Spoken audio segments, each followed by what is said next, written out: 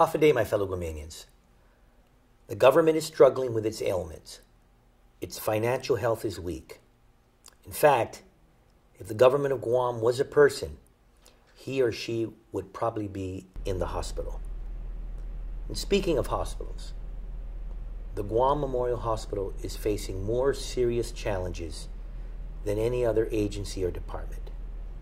It also has a pivotal role to play in our island community. Unfortunately, when the hospital is suffering, it also means our sick, our manamkul, and our children also suffer. A cash-strapped hospital means not enough medicine to prescribe. It means there aren't enough clean beds. It means there aren't enough nurses or doctors. I can't get past many of the deficiencies at the Guam Memorial Hospital. We are a modern community living in the 21st century, yet our only civilian hospital runs out of blood products and can't even provide painkillers to women in labor. Patients wait hours to see a doctor. Nurses are working multiple shifts because there's a shortage, and floors are strewn with bloodied medical waste and water-soaked linens. Lieutenant Governor Tenorio and I know this because we toured the hospital last week to see for ourselves these problems. I know this as a father because my eldest daughter was in so much pain when the hospital used a dull blade to cut off her arm cast. You know about these problems and more from your experiences with the hospital. The staff shines, but they can only do so much with the little they get.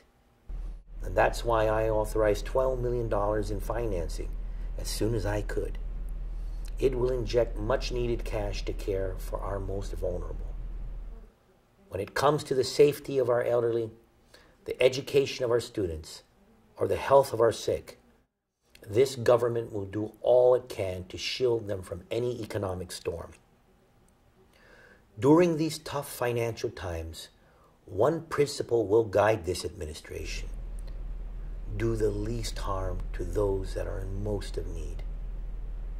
All public servants have a fiduciary responsibility to Guamanians. But for institutions like the Guam Memorial Hospital, where actions or inactions could cost lives, it is even more important to have the right people in place. I met some fantastic people when I toured the hospital. The employees I talked with were energetic, bright, and polite. And they were excited about the assistance they would get soon, but also acknowledged more help was needed. With bold leadership, the hospital can begin its journey to better financial health and stronger operations. Ray and I will be there to provide the support that the Guam Memorial Hospital needs to improve its services for you. And we mean business. The hospital is not a place for politics or for excuses. When you go there, you are placing your life in the hospital's hands. And we don't take that responsibility lightly. And we will not tolerate anyone who does. And to this end, we are working with the leadership of the hospital to make some much needed changes. Ray and I promised you change and a positive new direction. And we're delivering on that promise. Thank you and good night.